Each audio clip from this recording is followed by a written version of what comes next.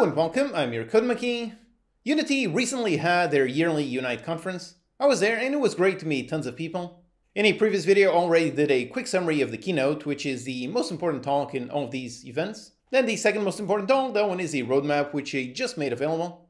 They just published the entire recording. There's a link in the description if you want to go see the whole thing for yourself, but here are my quick highlights. Although honestly there's quite a lot of stuff coming in the future, so my quick summary isn't as quick as I would like.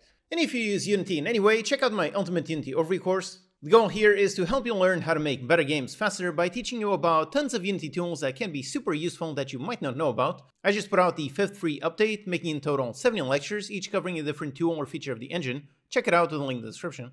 Starting off with the most obvious one, which is the naming scheme.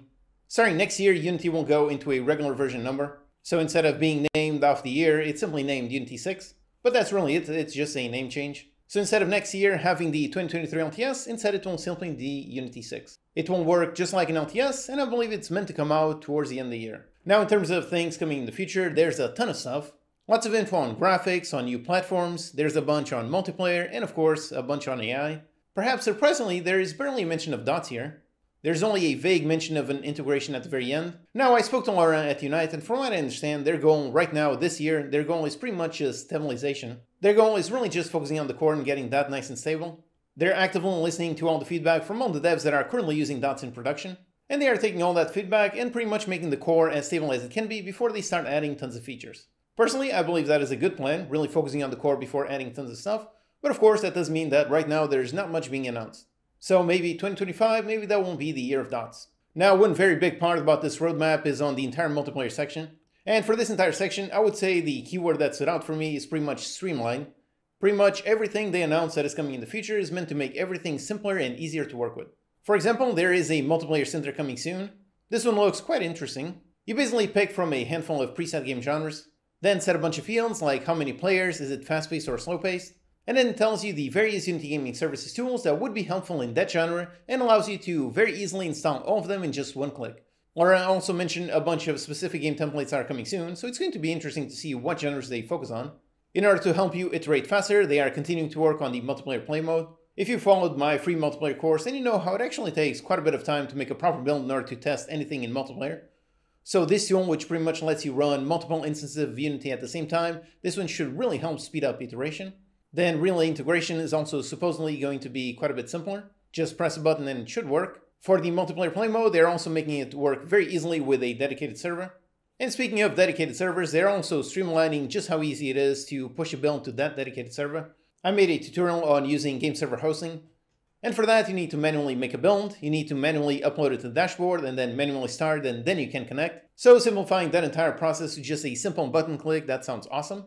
And then they are pretty much taking streamlining to the max by announcing something called the Multiplayer Services SDK.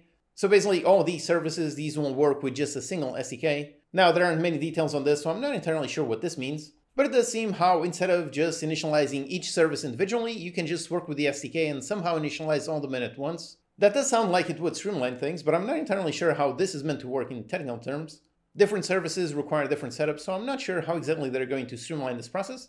But I'm definitely curious to hear more, it does sound interesting. Something also great is they are adding a new distributed authority mode, meaning instead of just one host, you can actually have multiple players that have authority over certain parts of the world. The one question I have right away is, so does this mean that Netcode for Game Objects is now going to support much more types of games? For example, could you make a complex, large, open world MMO, something like that in Netcode for Game Objects? If each player does have authority over a certain part of the world, then technically that should be possible, so that sounds interesting.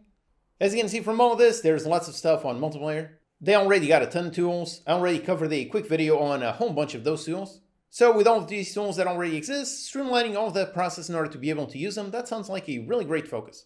Then the other big improvements coming in the future are obviously on graphics. This is something that visually looks good, of course. And because of that, most of this was already shown on the keynote itself. Coming in Unity 6 is the GPU resident drawer. Then there's also GPU culling and spatial temporal post-processing. These are 3 features that apparently are enabled with just a single button click and make every scene run pretty much faster. Now for me, as someone who is not a graphics programmer, I always enjoy hearing how with just one button click my game will perform faster. Then coming in the future are adaptive probe volumes. These look really awesome. They're already available right now in AGRP, and Unity 6 they will also be coming to URP. Supported on both mobile, PC, and consoles. These let you have some really high quality lighting.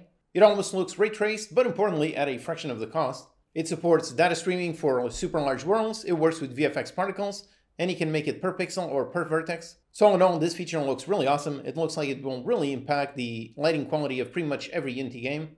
Then the VFX ref is also getting a bunch of improvements. There's going to be a custom HLSL block, allowing you to write custom shader code and work directly with VFX ref. It is getting support for 6-way lighting in order to make your particles look much better. It will also support motion vectors, which from what I understand allows you to build some really complex things. And it will support spawning details, which sounds like an interesting use case. By the way, if you want to learn how to use the regular decal projector, I just added a lecture to it on my latest free update to my Ultimate Unity Overview course. Then Shader Graph is also getting a bunch of improvements. One interesting one is a heat map color mode. This one basically tints your shader graph nodes in different colors depending on how performance intensive they are. This should be really good for helping you make your shaders much more performant. There are also a bunch of new samples. I really want to find the time to be able to look at these. I've seen a few of them, they look really nice. Then a bunch of general performance improvements. For VR, it is getting foveated rendering. This is a really excellent feature that I really hope a lot more games are going to start to adopt. And HDRP is also getting a bunch of enhancements to their water, lighting, and so on. So rendering does seem to be improving quite a lot in Unity 6. And a lot of it in ways that benefit even people like myself who don't really push visuals to the limit. Then the future of platforms. As always, Unity continues to support pretty much any platform that exists. The big one coming soon is the Apple Vision Pro and Vision OS. Unity was right there as soon as the official announcement was announced. The device is coming next year, and you can right now start working with the Vision OS SDK. Sometimes the best thing you can do is simply be early on a brand new device. So if you have some interesting ideas for the Apple Vision Pro, then maybe look into the SDK and maybe get something ready right before launch. AR and VR are also getting a bunch of improvements. There's cross-platform input, hand tracking and gestures, and a bunch of project templates. I still haven't found the time to be able to touch VR, but it's amazing to see how it keeps improving day by day, year by year. Another big platform is mobile, and apparently one huge addition is adding support for mobile web support.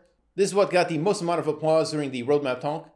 Now, I'm not a mobile expert, but apparently it's a big deal to be able to run Unity on a mobile web browser without requiring it to install a native app. Related to that is WebGPU. This is the new standard that is currently being worked on that technically grants the browser direct access to the GPU.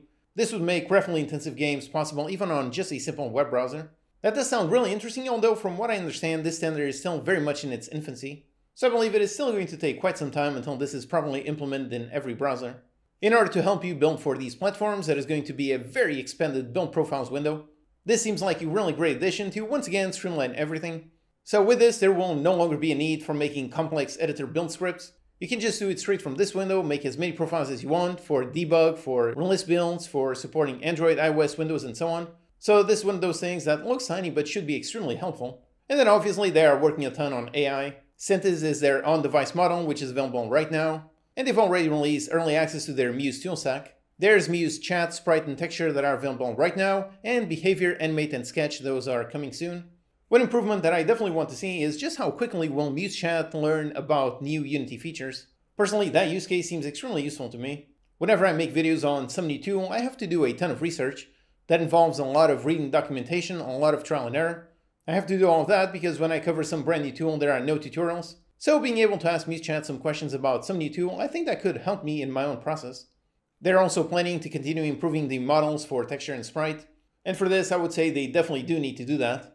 I only briefly used these tools in a live stream a while ago, and I definitely found the outputs to be subpar. It works for super quick prototypes, but not much else. Basically, the issue, as it were, the issue is that they are actually doing things the right way. They are licensing all the data to make sure there are no copyright issues for you as the developer. That's a great thing, but of course, because of them being slow and careful, that means those tools are quite underdeveloped when compared to any other tool. Basically, right now, these generation tools, these are outputting what the other AI tools were outputting about 2 years ago, so they're quite a bit behind. Personally, I do like their focus on actually solving the copyright issue. I think that's a great thing, and that is definitely something they should focus on, but it does come at the cost of quality, so I do hope in the next year they really improve these models. Then the big ones coming in the future are Behavior, Animate, and Sketch. For Behavior, this one will let you design behavior trees. Honestly, for this one, I'm not really interested in the AI-specific parts, but that tool for having the various graphs for describing various behavior states, I think that tool, even without some AI, I think that could be very useful. Then for Animate, personally, as someone who can't really animate anything, for this one I'm very interested, it does sound quite useful. And for Sketch, this one lets you create entire prototypes just based on natural language. And importantly, it is made with real-time collaboration in mind. So I think this tool, this one can be quite useful when doing something like a game jam. All in all, AI is still a topic that a lot of people dislike. So over the coming year, they really need to make these tools look insanely useful in order to convince developers to actually use them in their workflow. And then even further out, there's a slide on the very far future. Basically, their focus is still on iteration speed. Andrew mentioned how the goal is to have no loading bars. That definitely sounds like a great focus. Then upgrading their .NET version and continuing to upgrade to Core CLR. And like I said, lots of dots entities integration. That will come over time after the core is nice and stable. So as you can see from all of this, there's lots coming in the future. Lots on graphics, multiplayer, and really just making everything more streamlined. Unity definitely made a big blunder when they announced the runtime fee, which will start to take effect on this version, Unity 6. Even with the changes they made to it and how the final proposed fee, even how that sounds pretty reasonable, despite that, a lot of people still feel like they broke their trust, so they need to work really hard to regain that. And thankfully, looking at this Unite keynote and the roadmap, it does seem like they're working really hard to make Unity 6 a really awesome version. All of these updates sound really awesome, so I'm definitely looking forward to seeing all of this come to fruition. I'm curious to hear your thoughts on this. What did you think about the keynote and now the roadmap in general? If you want, you can go watch the full 1-hour roadmap video. There's even more detail on some of these topics and a bunch more that I didn't have time to cover. Also check out my Ultimate Unity Overview course to help you make better games faster. Alright, so thanks for watching and I'll see you next time.